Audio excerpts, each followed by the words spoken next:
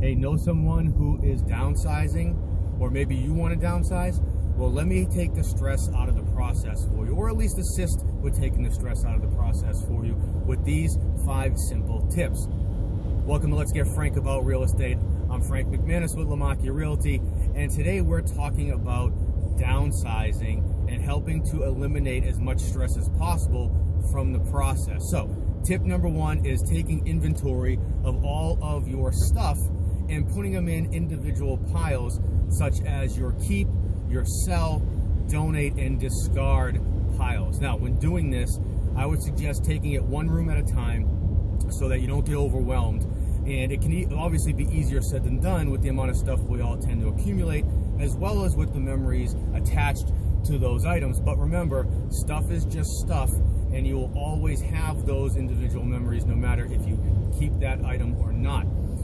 Tip number 2, when doing this and you're uncovering multiples of the same item, keep your favorites and discard the rest. I mean, really, how many novelty coffee cups does one actually end up needing?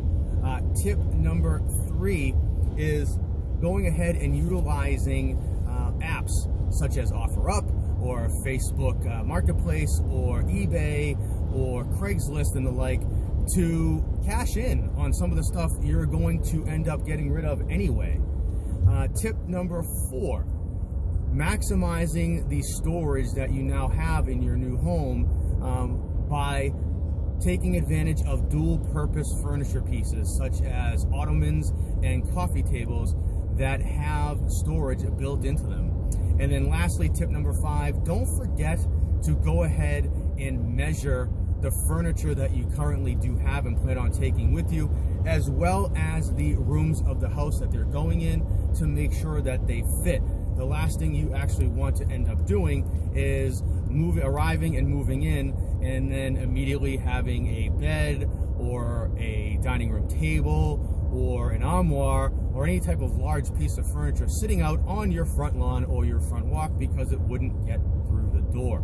So, I hope these 5 tips helps you take the stress out of the possibility of downsizing.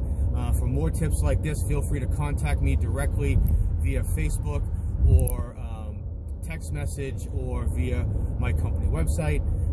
And until next time, have yourself a great day.